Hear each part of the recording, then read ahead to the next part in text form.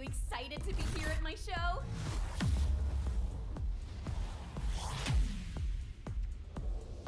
Hope you all enjoy it and have fun.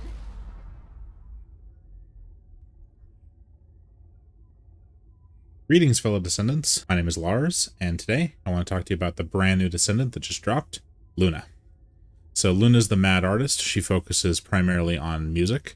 She's sporting a Lucio-like handgun. And if you're a big fan of Guitar Hero, DDR, and stuff like that, you might like playing this minigame-like character, but we'll get into that when we talk more about her. Let's go over her skills. Let's talk about her passive, improvisation. So Luna has a secondary bar, a resource bar, but it's not the same sort of resource bar that other characters have. It builds up just kind of passively or whatnot. This bar is built up purely by utilizing your skills, by switching from song to song, or by utilizing the ultimate to build up the inspiration. When your inspiration gauge gets maxed out, you get to utilize one of your skills as an enhanced version of the skill, giving you extra buffs and extra power to it. If you fail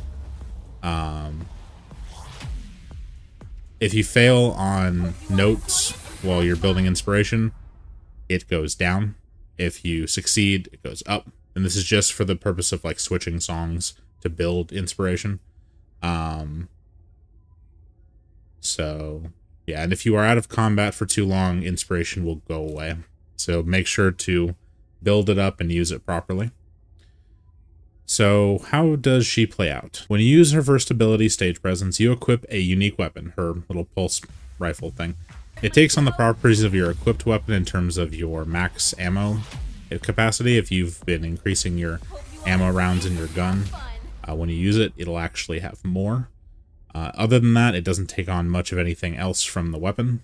It's purely based on skill power, not on your firearm attack or crit rate or anything, so purely your skill power will make this damage go up. When you hit the note successfully, whether you are on this beat or on another, you will gain perfect pitch stacks. You gain skill power modifier increase by 1% for each stack with a max of 25 stacks. And you get bullet recovery when you switch to a different song. So when you switch to a different song, you'll recover 10 times your shots in bullets to be able to utilize more stuff. That is the basis of her entire kit, is this sort of mini game where you shoot the notes as they come through. In order to activate your other songs, your other abilities, you have to activate your ability timed with the note, timed with one of the notes. So in order to actually make your way through the different songs, you have to time it with the notes as shown here. So what are the other abilities? So Exciting Act is your skill power modifier song. This will give skill power increase to both you and your teammates. And when it is enhanced, it'll grant you even more skill power increase and skill critical hit damage and rate increase for your teammates. This is a flat buff. This is not taking into account your own innate base crit modifier. This flat adds 50% skill critical hit damage and 35% skill critical hit rate. As shown here, my friend Teddy went ahead and sat with me and tested this. Prior to me turning on this buff, he had 6% crit going with his little bit of additional crit mods on. When the buff was active, he went up to 55%. The flat amount added, Valby is who he was using. Valby only has a base skill crit of 5. The additional 1.6% just came from the mods itself. The 5 plus 35 gave it a 40% base, and then the mods amplified that to make it 55. And he wasn't even running that many mods. As shown here, he was barely running any mods. They weren't leveled up much at all. This is a crazy buff. This buff is insane. If you are running skill power based characters, with your friends or just with your groups, Luna is going to make them insane. Even Valby, a character that has no base crit, can be amplified by this to actually do a ton of crit based stuff. So just keep that in mind. This buff is crazy. This probably is gonna, this might get nerfed, I don't know, but it's pretty nuts. Up next we have the Relaxing Act, which gives MP recovery to yourself, and then if you amplify it, if you go enhanced, it provides MP recovery to your team at an increased rate. Otherwise, you just get base MP recovery for you and your team. You are likely never going to amplify this. The Exciting Act is too strong. There is almost no reason to ever enhance the Relaxing Act, because all it does is provide MP recovery. Even if you needed the MP recovery, you could just toggle between this and Exciting Act for a bit and just get some pretty base MP recovery for your team, and that would be enough. This is a good skill. You probably will not ever use the enhanced version because Exciting Act is just too good. And finally, the ultimate, Cheerful Act. When you are in the Cheerful Act, you gain cheerful performance. Inspiration gauge increases on each successful note hit that hits an enemy. So when you are in this mode, every note you hit that then shoots at an enemy and hits them will increase your inspiration gauge by 1. This is how you quickly and easily build up your inspiration so that you can go right into one of your buffs. But if you do manage to actually get yourself built up enough to use your inspiration on Cheerful Act actually has a cooldown decrease of 100% that gets applied. So you might be confused as to why that says 2 different sets of cooldowns here. Well, cooldown decrease 100%, that's what is applied to all skills currently on cooldown. So if your teammates just used one of their biggest skills, like their ultimate, you can pop this, give them minus 100% on the cooldown on it, basically resetting it, and then when they use it again, it'll have a minus 40.9% cooldown decrease on it. So it'll only have to go through 60% of its cooldown instead of the full total. This is also an insane buff, but it requires that you dance between your Exciting Act and your Relaxing Act for a long time to build up enough inspiration to really use this. So you're never going to start a fight with this. More than likely, you start a fight by utilizing this to give yourself the fast Exciting Act enhancement. Then you're going to toggle between Exciting and Relaxing until you have enough for another buff. And then you can utilize Cheerful Act buff in conjunction with your teammates to go ult, reset, ult, big slosh of damage just all at once. This is a crazy skill. This is a crazy character. If you are running with ability-based people, this shit is insane. Massive cooldown opportunities, massive skill crit increases. Luna is nuts. Just absolutely insane. The trade-off is that Luna does not do much damage on her own. Luna's damage is entirely, like, her whole playstyle is through the gun here. Activating the skills, utilizing each aspect of it, building up your inspiration. You're just going to be passively shooting, and it's not really going to get you much anywhere in terms of damage. And you can't even utilize your normal gun in this state. But the trade-off is that she doesn't do a lot of damage on her own, but the buffs she provides are so insanely strong that it's well worth it. As you can see here, when I have a weapon equipped that does not have any additional ammo charges to it, there's no mods in this gun at all. I only have 32 as opposed to my 50-something bullets in the gun when I'm running my Thunder Cage, which has expanded max general rounds, expanded weapon charge, rounds per magazine increase by 79%.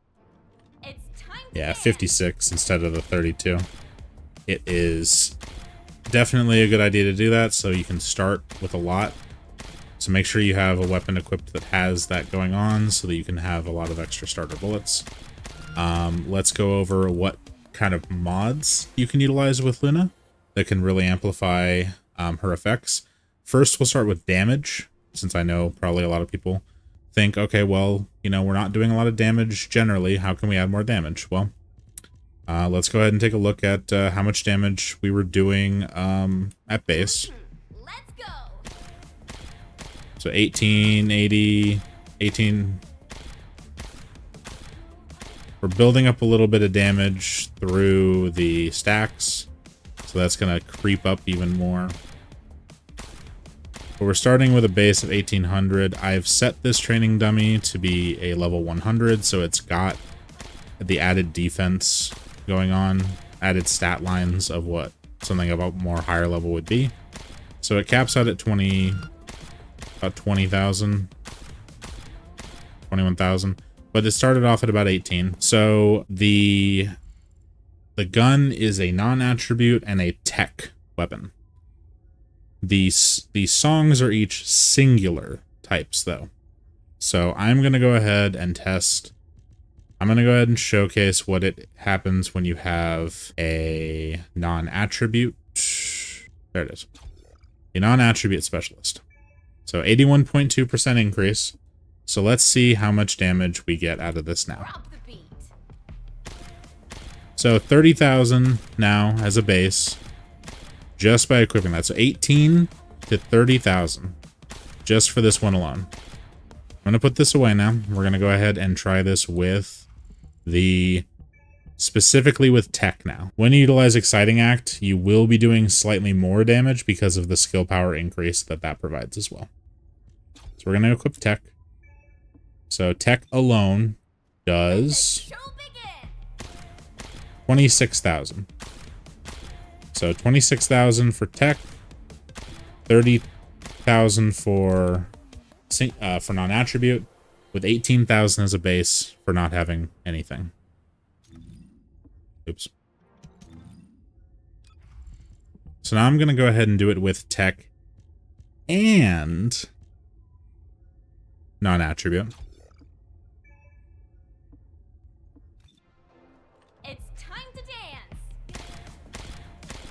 And we're at about 42,000 as a base. So if you want to improve the damage output, you can do tech and non-attribute boosts. That will make these stronger. And when you go into your Exciting Act, you will do even more damage because of the boost. All in all, this isn't a ton of damage. But there isn't really much else you can do.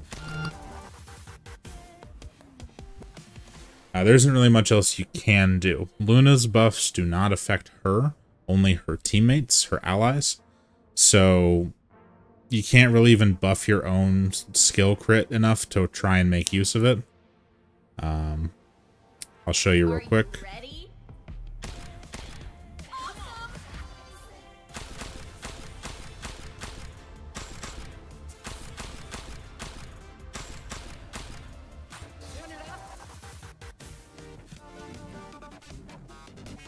Skill crit is still 15%. With skill crit hit damage at 1.2. And all the buffs just went away. So yeah, there's no buff to ourselves for that, so we don't actually get the benefit. So there's no reason to try to build for crit, really. I mean, 15%'s okay, you could, if you want to. But the rate at which you're shooting with this gun is not enough to where I think you want to try to build much damage. Instead, I think we should focus less on the damage. If you want to do any damage, though, these two mods will get you some damage. Non-attribute and tech specialist. Just boosting those values will get you more damage. But I think it's best utilized with maximum range increase. So skill expansion will make it so that your buff areas are bigger. And you can also use maximum range. The skill power modifier will reduce your damage, but it will give you reliable range until you can get your hands on one of her transcendent mods, which I can't showcase really because it requires allies, requires multiple allies, but I can show you what it does. So I'll go ahead and get it up here. So Nimble Footsteps is one of her transcendent mods. Granting buffs to allies increases Luna's movement speed and skill range. So if you have this mod equipped, you can see here, Nimble Footsteps, when you buff 2 allies. It requires 2 stacks to get active, to be activated. So once you've buffed 2 allies, you can then gain stacks by buffing allies. Each stack lasts for 10 seconds. You can max out the stacks at 20. You get movement speed boost per stack at 1% and skill range boost ratio per stack at 10%. So if you max this out, you have 200% boost to the radius. All of these are 250% max expandable range. So between Nimble Footsteps fully maxed out and 1 normal skill expansion, you will absolutely cover your radius. Until you get Nimble Footsteps, you can just use any skill effect range boosting that you come across, like maximize range. Even with the loss of power, being able to buff your teammates more reliably is better for Luna. So whatever you need to do to get that range up, do that. That's the best way to go about it. Cooldown only works on the on-note failure, not the on-note success. So you can't speed up your own inspiration stack buffing by making the on-note success cooldown lower. You only affect the on-note failure, and if you're failing, if you're trying to compensate the failure with a mod, it's probably not going to do you much good. It's better just to practice the Luna shots. The beats are not too hard. They're pretty simple and straightforward, and they don't go too fast. Once you get used to them, it's not that bad. So definitely avoid cooldown. It does nothing for her. Skill extension increases duration. If you do duration increase, it makes it so that the stacks last longer for your Vivis stacks last longer for your Nimble Footsteps. Your duration of your buffs lasts longer. So if your allies are running out of your AoE buffs circle, the buff will linger longer on them. So duration is not bad. Duration is actually probably the secondary thing that we want to equip. So that way that if allies are just running around, if they move out of our AoEs, if they move out of our buff circles, or if the buff circles expire, the buffs will still trail for an additional amount of time. So 6.8 seconds. We can probably add more. I've got another...